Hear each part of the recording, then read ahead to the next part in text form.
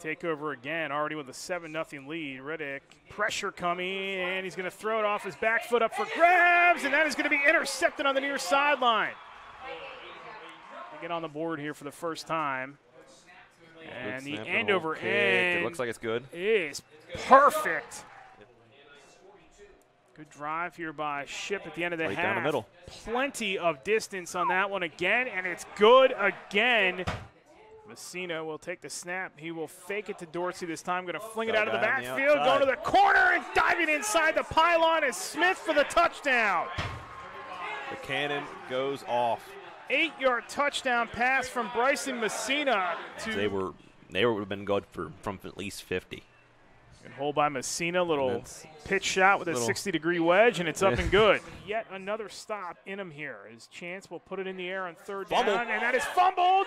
It is picked up and off and running into the end zone, and the touchdown is Cameron Tinner. That is huge. The Shippensburg defense once again with the stop this afternoon. This time it's a fumble, a scoop, and a score for Tinner. You never know. As Riddick will take the snap. Pressure coming. Sherrard and LaRon Woody are there. The ball is loose. He fumbled. Oh, nope. The official said he was down. Yep. 42 yards. He had it by a lot. Kick is away, end over end, and it is going to get there, and it is good. Wow. Jackson Montross was Montross, the pride of Tuckahannock. West Virginia State.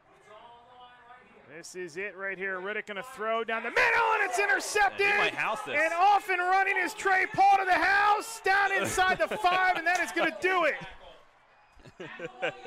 Shippensburg is going to win this one on Trey Paul's interception.